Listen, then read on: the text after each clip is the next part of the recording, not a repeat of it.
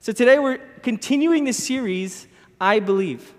And we are studying the Apostles' Creed. And week after week, we've been learning about what we believe, right? The Apostles' Creed was given to the believers as a statement of faith to help them not be swayed by false teachings. And so important, and that's why we as a church are going through it, so that we know as believers what we truly believe. So let's look at that creed right now. We're going to read it together like we've read it every Sunday, and we're going to read it together. So if we can put it up. Ready? Let's read. I believe in God, the Father Almighty, creator of heaven and earth. I believe in Jesus Christ, his only Son, our Lord, who was conceived by the Holy Spirit and born of the Virgin Mary, suffered under Pontius Pilate, was crucified, died, and was buried. He descended to the dead. On the third day, he rose again. He ascended to heaven. He is seated at the right hand of the Father, and he will come to judge the living and the dead. I believe in the Holy Spirit, in the Holy Catholic Church, the communion of saints, the forgiveness of sins, the resurrection of the body, and the life everlasting. Amen. We are now in our sixth part of the series. And I very much encourage you, if you're joining us new today, your first time joining us, go back and listen to the past 5 messages. Because as you saw there, all that we believe, we dissected it so we truly know what God has called us to believe in. Amen. Today, I am excited to share with you about the forgiveness of sins. And the statement of believing in the forgiveness of sins, it simply means to release the debt of sin, to release. The word forgive means to send away, release, to cancel anything owed due to offense. And it's a simple concept to understand, but it's difficult to receive and release. So let's turn to our key passage. If you have your Bibles with you today, why don't you open that up, scroll on your phone, Matthew 6, 9 to 15. This is Jesus talking. He says this, "This then is how you should pray. Our Father in heaven, hallowed be your name. Your kingdom come, your will be done on earth as it is in heaven. Give us this day our daily bread, and forgive us our debts as we also have forgiven our debtors. And lead us not into temptation, but deliver us from the evil one. For if you forgive other people when they sin against you, your heavenly Father will also forgive you. But if you do not forgive others their sin, your Father will not forgive your sins." Jesus makes it clear that we must ask for forgiveness, we receive it, and then we release it to others. When we pray, we must pray, "Lord, forgive us our debts as we have already forgiven our debtors." Friends, there's so much power when we ask, receive, and release forgiveness. And I'm fired up because I truly believe that this is a word that will set people free today. That there's freedom in this house as we release forgiveness. Amen? Amen. So in our lives, we believe in forgiveness in 3 ways. The first way, we believe in the forgiveness of God. The second is that we believe in the forgiveness of ourselves. And the third is that we believe in the forgiveness of others. Amen? But first, there's nothing like believing in the forgiveness of God. There's nothing in the world that's like His love. Amen? There's nothing like His mercy, nothing like His grace, the grace that He gives us freely. And with anything in life, we can agree that there's always a consequence when you do something wrong. There's a consequence to sin. Even in our world today, we can all agree that people deserve what's due to them. When you do something wrong, you deserve punishment. When you do something right, you deserve a reward. That's justice. We can all believe that together. And the first step to understanding the forgiveness of God is to understand that we are sinners. that we have a consequence to sin on us, that it's only right that we deserve punishment. Since the beginning of time, since Adam and Eve in the garden and creation, that sin, that disobedience that Adam and Eve placed to God, put sin and separation between us and the Lord. We're not worthy to enter in His presence. We're all sinners. We're all not worthy to be in communion with God. But thank God for Jesus. Somebody say that. Thank God for Jesus. Thank God for Jesus, who takes the punishment of sin, who takes what I deserve, and He justifies us. He reconciles us to the Father. The sin that we so rightfully deserve to be punished for was forgiven. It was released. Through Jesus, we have forgiveness. Let's turn our Bibles, Romans 5, 6-8. You see, at just the right time, when we were still powerless, Christ died for the ungodly. Very rarely will anyone die for a righteous person, though for a good person, someone might possibly dare to die. But God demonstrates His own love for us in this: while we were still sinners, Christ died for us. 1 John 1, 8-10 says, if we claim to be without sin, we deceive ourselves, and the truth is not in us. If we confess our sins, He is faithful and just to forgive our sins and purify us from all unrighteousness. If we claim we have not sinned, we make Him out to be a liar, and His word is not in us. You see, Christ paid the price for us while we were still sinners. Amen. Every offense, lying, cheating, everything, all the bad that we deserve, everything bad that we deserve, the punishment, Christ took it. He took it on that cross. He paid for it so that we can come to the Father freely. Amen?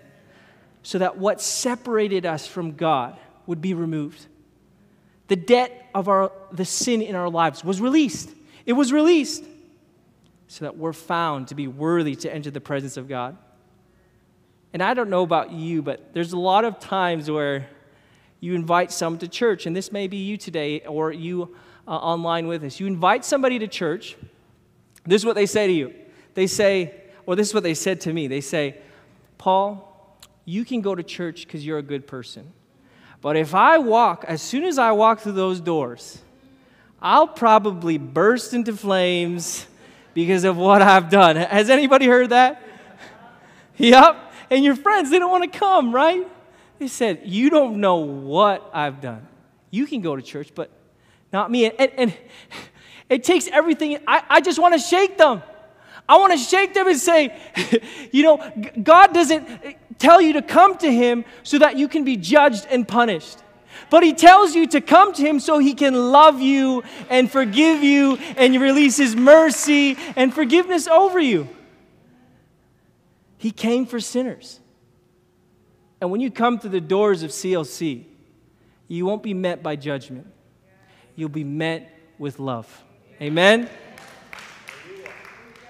The religious will tell you to change first before you come to church. Change first, because you're not worthy. And there are a lot of people right now who are not coming home because they're too ashamed. But God says, come as you are. He says, I love you as you are. Who you are right now, I love you as you are. You can come, and I'm ready to love. I'm ready to forgive. Friends, none of us are worthy. But through Jesus,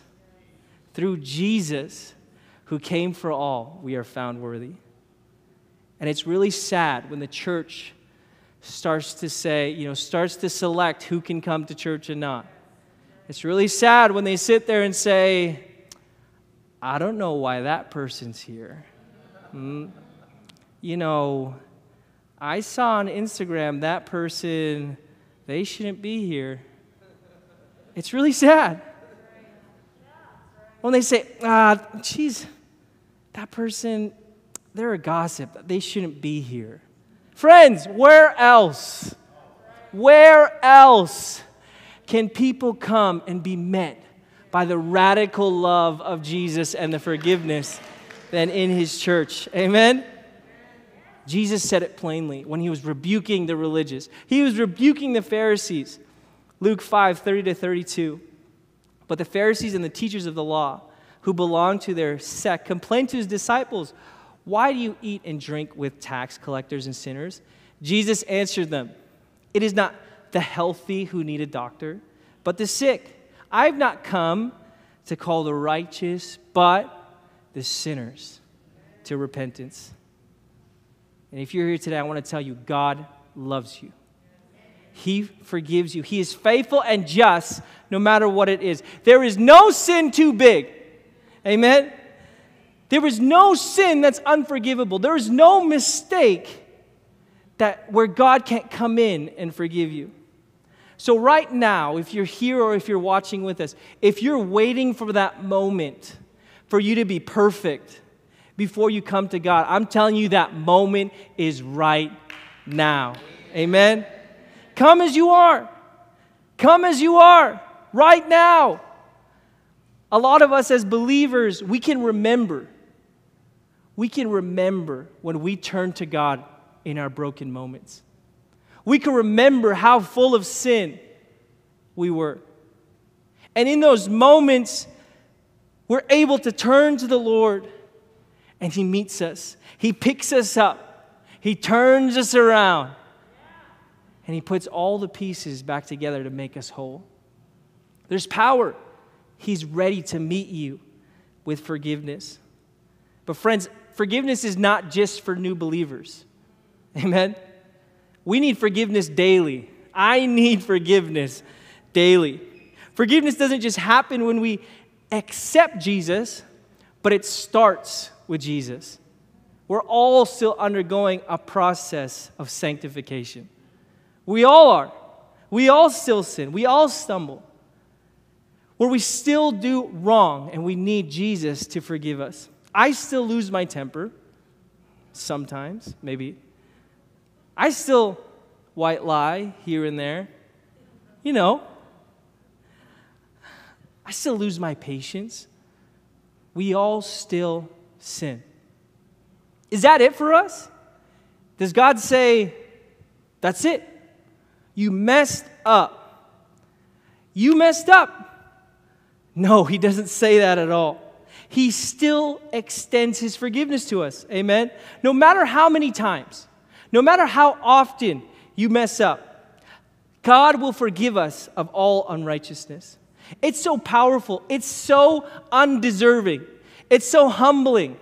And let me explain it to you like this. You're probably wondering why this box is, okay? So this right here, right? This represents our sins, okay? So we look at this box, and what happens when the word forgiveness means to release. So when we ask for forgiveness, when we accept Jesus, ask for forgiveness, what happens? God releases it. It's no longer there. It's completely gone. He doesn't hold on to it. He doesn't keep a record of it. It's completely gone. And as we walk through life and we stumble, sin may come back up, right? And what does God do? We confess it, and he's faithful to forgive. And he releases it. And through life, we go through this beautiful process. We sin, we confess, he forgives. We sin, we confess, we forgive. And it seems crazy, right? It's so undeserving. It's so consistent. It's so constant. Over and over again, I'm messing up. I come to God. He forgives me. I'm messing up. I'm coming to God. He forgives me. Why does he choose to forgive?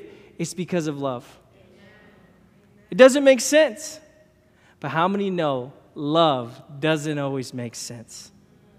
Am I right? God's love for us is so deep. It's so wide. It's so immeasurable.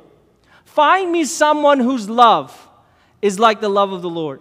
Find me someone who pays for our sin in full and then continues to release forgiveness time and time again.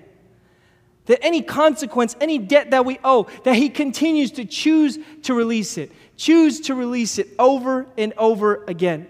There is none like him. In 1 Corinthians 13, 4-7, let's read this verse. It's beautiful. Love is patient. Love is kind. It does not envy. It does not boast. It is not proud. It does not dishonor others. It is not self-seeking. It's not easily angered. It keeps no record of wrongs.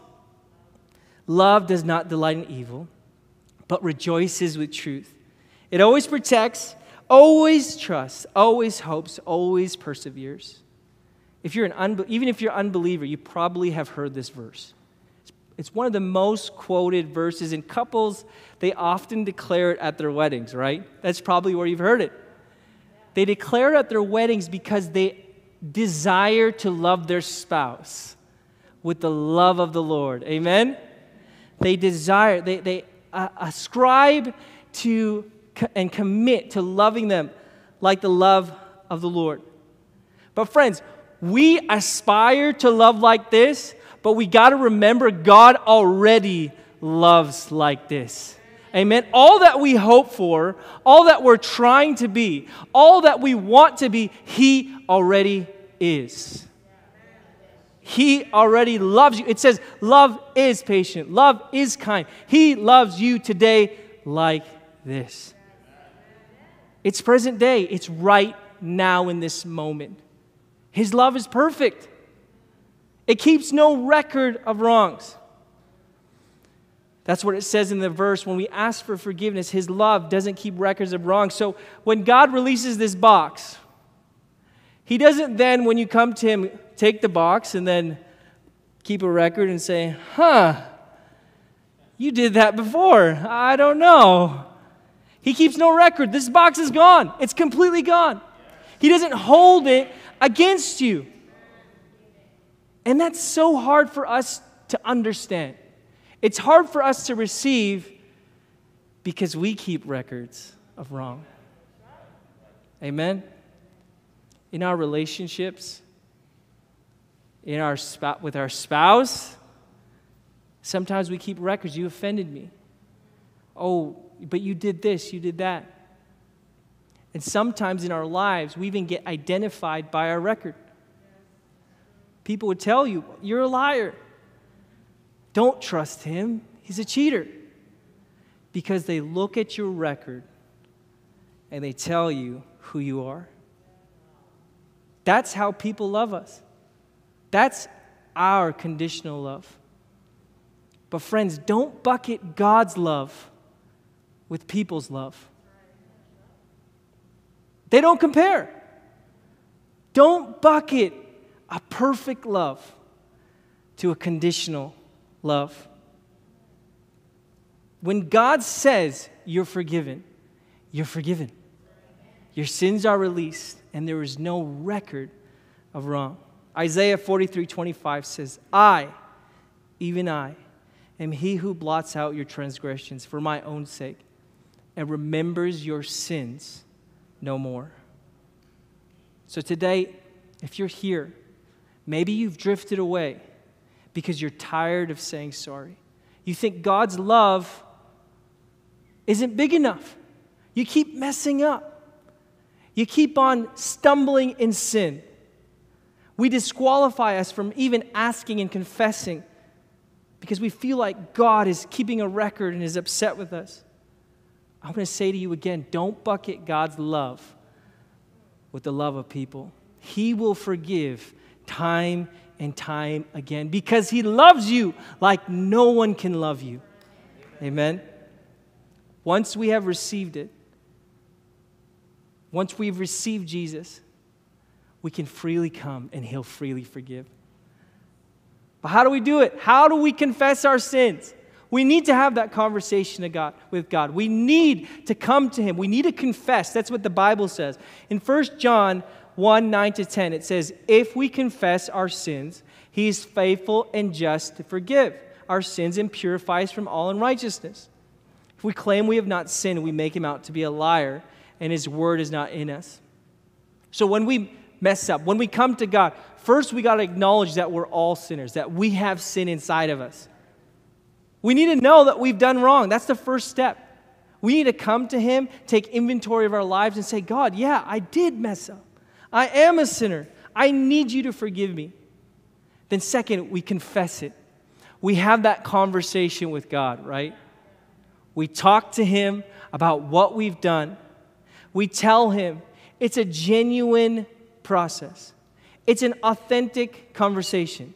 It's filled with honesty because you come to the Lord and say, God, I'm sorry for this. And what happens? The Bible says that we're met with forgiveness. We're purified. God releases His mercy and it washes over us. We experience the releasing of sin and we're liberated. We're free. We're free from it. Free from all our sin. To have the Lord meet us at our lowest place. To have Him take our sins and say, I forgive you. It's one of the most powerful things. It's one of the most powerful things, and it will change your whole life. There's nothing like it. But again, this process, it's genuine. It's authentic. We don't just come to God and say, Lord, I've asked for forgiveness of these. I'm forgiven. We can't abuse the love of the Lord. Amen? Abusing the love of the Lord, it looks like premeditated sin. Where, you would go to God, do the sin because you know God will forgive. And we come into this place where it's, okay. I know what the Lord is going to do. His love is perfect. So I'm going to just watch pornography, and then I'll ask for forgiveness, and I'll be washed. I know I shouldn't call my friend and gossip about this person. It feels wrong. But God's going to forgive me, so I'll just say it, and I feel good. Sometimes we come to the Lord with these thoughts, and it's an abusive love. In the natural, we can sense when an apology is ingenuine, right? How many of you had someone come to you and apologize, and you're saying, you're just sorry to say sorry? Like, you don't actually mean it. You don't. Your heart is not in it to change. But yet we go to the Lord, and we think we can fool Him. We think He won't notice. When we come to Him and say, God, we just continue to come and say, God, forgive me of this, forgive me of that. But our hearts are not postured and ready to change. That's what repentance is.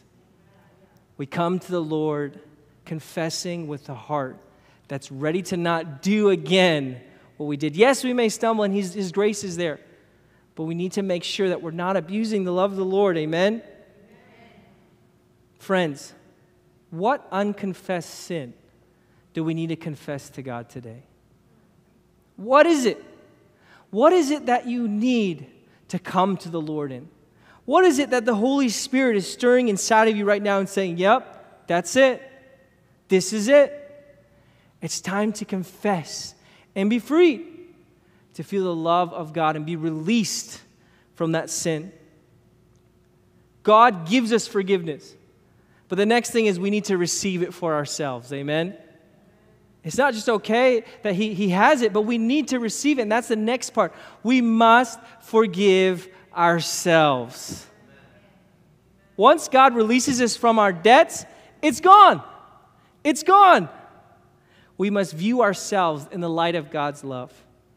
And we can't have negative self-talk in our lives. Yes, we were once sinners, but God made us new. Amen? The Lord released us. In the Bible, it says there's no record of wrong. Have you ever heard this? I will never forgive myself. Have you ever said that to yourself?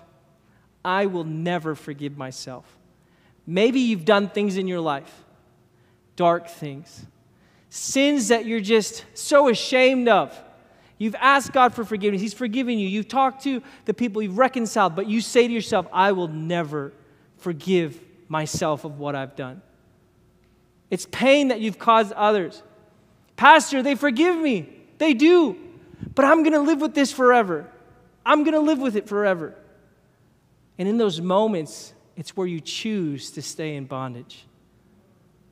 And here's what happens, okay? God releases this box, right? He releases it. But what do? We hold on to it. He released it. It's gone. But we hold on to it. And what happens is we walk through life carrying with it everywhere we go. It becomes heavy. It's heavy. The weight of my sins is heavy. I'm getting tired. I'm getting weary.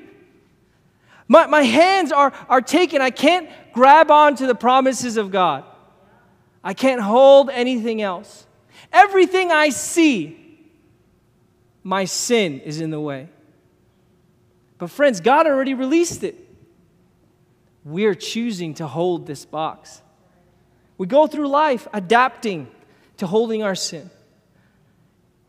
The reality is that forgiving ourselves, it's hard. And it's harder sometimes than forgiving others. We naturally keep record of our shortcomings, right? We want to do better. We want to give our best. We have higher expectations. And we don't extend the same love and grace to other people as we do to ourselves. There's a dialogue that's running through our heads. It says, well, you're short-tempered. Oh, there you go again. You messed up again. Wow, you keep on making mistakes. There's this dialogue that we have in our mind. But friends, we need to receive God's forgiveness. We need to receive that He has released all of our sins. We don't need to hold on to it. When Christ does not condemn you, neither should you. Romans 8, 1-2, it says, therefore, there is now no condemnation for those who are in Christ Jesus. Because through Christ Jesus, the law of the Spirit, who gives life, has set you free from the law of sin and death. As hard as it is, the only way to move forward is to forget what is behind. Amen?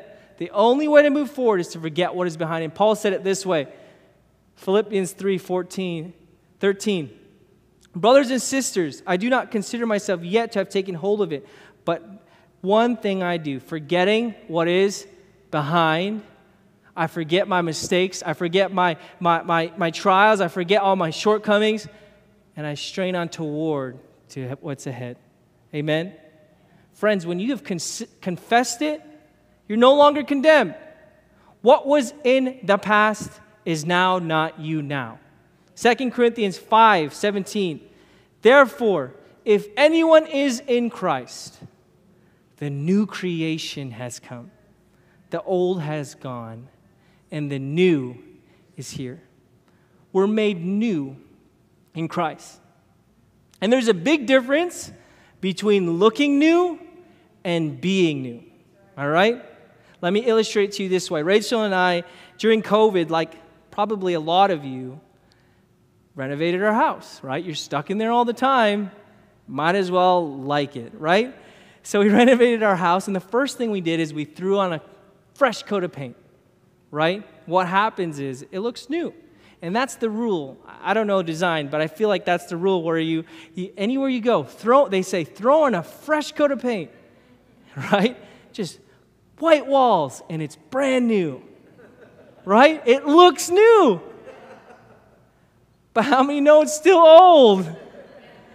And the problems are still there. The foundation's still the same. All the stuff, the structurally, how it's composed is still the same. The wear and tear is still there. Friends, when God makes us new, He's not just throwing a fresh coat of paint on us. All right? He's giving you the new house. Amen? The old you is gone.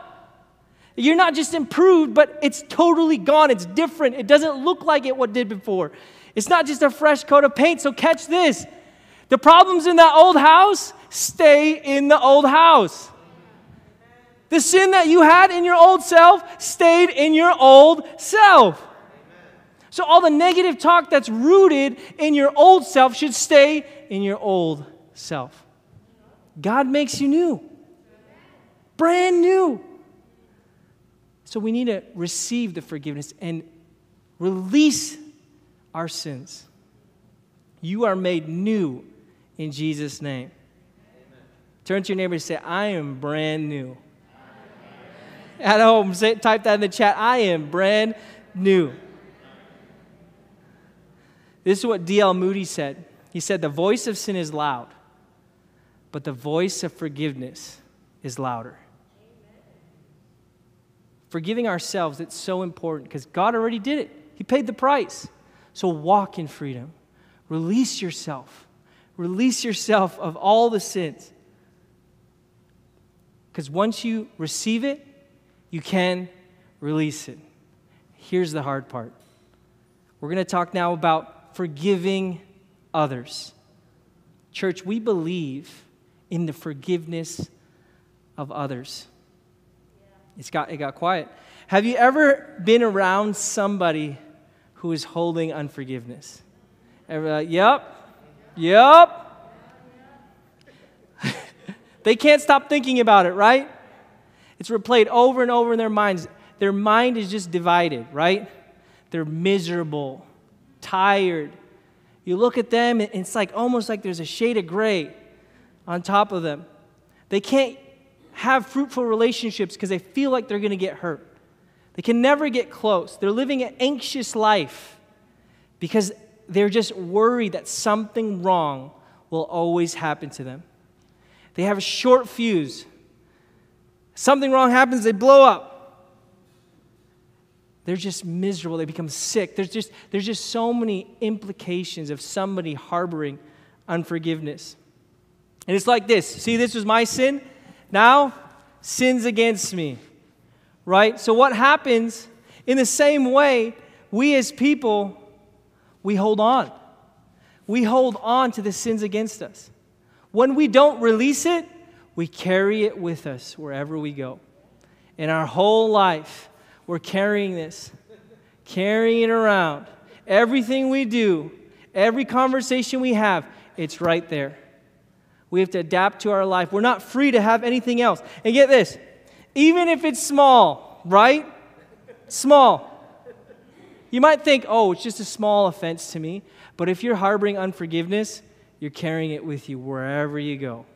And how many know over time, this little box is going to become really annoying? And my hand is still tied to it. My grip is still on it. I'm not open to other things. Some of us, just focus on the big sins against us. But maybe your spouse did something to you that caused you to get upset. Maybe your closest friend did something to you that you're kind of like, whatever. Just time will heal. But you have unforgiveness in your heart. No matter how big or small, unforgiveness impacts your life. You could be sweeping it under the rug, and then one moment it all comes out. Because you've been carrying it. You've been carrying the weight for so long. Unforgiveness greatly impacts us. And it's sad that people who carry it, they miss out on what God has for them. They miss out. They're just not open. They're not free. They're holding on. They're not available to be used and to see what God has for them. You can say, Pastor, you don't know what they did to me. They don't deserve my forgiveness. Right? They don't deserve it. And what we do is, as a power move, we say, I'm not going to forgive them. This is a power move. I'm not going to forgive them. But what you're calling a power move is actually making you powerless. It's making you powerless. Because it's impacting your life. You're carrying the weight. You're carrying the weight. And what you're so tightly gripping has now gained a hold on you. It's consumed you. It's your life.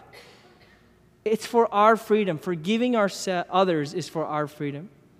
Jesus didn't give his life so that you can be miserable. He didn't give his life so you can walk in bondage.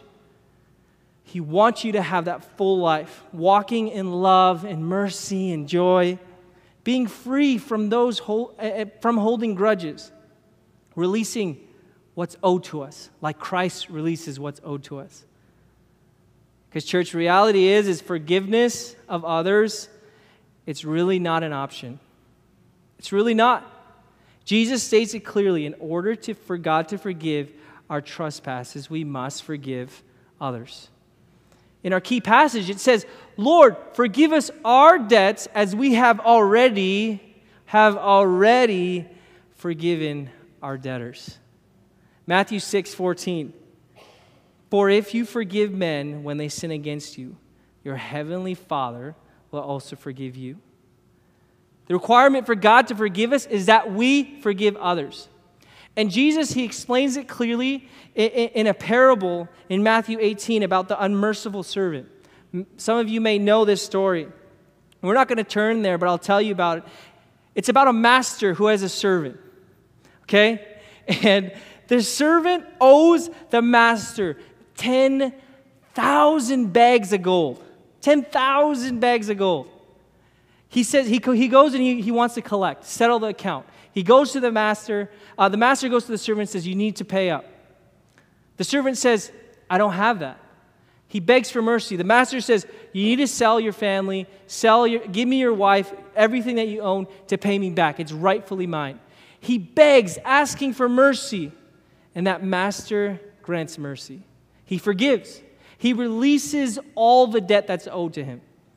Then this servant, he goes out to his fellow servant. He goes to his fellow servant, and his fellow servant owes him 100 silver coins. 100 silver coins. He says to his servant, you need to pay me now. I need that money. You need to pay me. It doesn't say this in the Bible. I'm paraphrasing, just so you know. Just so you're not shocked when you read it. But he says, you need to pay me. And what happens is he goes to him and says, I don't have the money. Please, I don't have the money. This servant throws the other servant in jail. No mercy. The master then finds out what happens. Let's turn there. Matthew 18, 32 to 35. Then the master called the servant in. You wicked servant, he said. I cancel all that debt of yours because you begged me to. Shouldn't you have had mercy on your fellow servant just as I had on you? In anger, his master handed him over to the jailers to be tortured until he should pay back all he owed. This is how my heavenly Father will treat you, each of you, unless you forgive your brother or sister from your heart. This is why it's so important to understand the forgiveness of God. Our debts are forgiven. The darkest things, the worst pieces of ourselves were paid for. Because I am forgiven, because my debt was wiped clean, because one, I didn't deserve it, somebody showed me mercy, God chose to forgive me, is why I can choose to forgive others. C.S. Lewis put it this way: to be a Christian means to forgive the inexcusable, because God has forgiven the inexcusable in you. We need to choose to forgive. And friends, forgiveness doesn't mean agreement, okay? When you choose to forgive, it's not saying that you agree that this person did something wrong to you. Yes, they probably did something wrong and they deserve whatever, right? It doesn't mean that you agree with what they've done. But forgiveness means that you're going to release the debt that's owed to you. That you choose to release what's going to hold you in bondage. They will still be accountable to God. Right? They will still be accountable to God. But we choose to forgive so that we are released. Each person is accountable. But how do we do it? This is hard, right? This is hard. And that's a beautiful part of the Lord's forgiveness. It's rooted in love, right? In order to forgive others, we must extend the love of God. 1 Peter 4:8, above all, love each other deeply, because love covers a multitude of sins. The love referenced here is the same perfect love in 1 Corinthians. Some of the offenses to us are so dark. They're so bad. Pastor, how do I forgive someone who cheated on me? How do I forgive someone who abused me? I don't have that in me. And I'll say to you, you're right. Your conditional love doesn't have that in you. But God's love. But God's loved us. God's love can be extended through you. A love that covers a multitude of sin. It empowers us to release what is owed to us because it's perfect. And it's in its perfection that it can forgive continuously, right? The continuous nature of forgiveness. And the Bible challenges us to do this. Luke 17, 3-7. If your brother or sister sins against you, rebuke them. And if they repent, forgive them. Even if they sin against you 7 times in a day and 7 times come back to you saying, I repent, you must forgive them. Matthew 18, 21-22. Then Peter came to Jesus and asked, Lord, how many times shall I forgive my brother or sister who sins against me? Up to 7 times? Jesus answered, I tell you not 7 times, but 77 times. Friends, we're not perfect. I know I'm not perfect. I will probably offend you or do something wrong against you. I think my wife has already forgiven me 77 times, so I don't know what's going to happen. I'm kidding. That's life when you live with imperfect people. Because they are imperfect, they will offend you. And hurt people. But there's a love that covers a multitude of sin, that we can walk in freedom. Because there's real power in forgiving. I've heard and seen people, we've had encounters here, thank God, where people have come, received, and released forgiveness. People who have been abused, betrayed, persecuted, attacked, dark things, bad things, who through the love of God chose to release what was owed to them. And in that process, released anger, released bitterness, released resentment, and were freed from the weight of offense. Some who have never received apologies and never will, but still chose to forgive. There's power in forgiving others. And if you're not ready yet, you could be, I'm not ready yet. That's okay. I want to be sensitive to you because I know some of these traumas, some of these things are so big. Some may need counseling to process all of that is going on. But I want you to know that forgiveness is here for you today. Amen. And that freedom is here as you choose to forgive. Amen. That as we choose, we will be released from the weight. So I pray that the Holy Spirit will reveal to you right now if there's anyone that you need to forgive. If someone hurt you, talk to them. Release forgiveness. If you hurt somebody on the other side, talk to them. Ask for forgiveness. Don't let another day go by with unforgiveness. Choose to release the weight of holding this sin in our lives.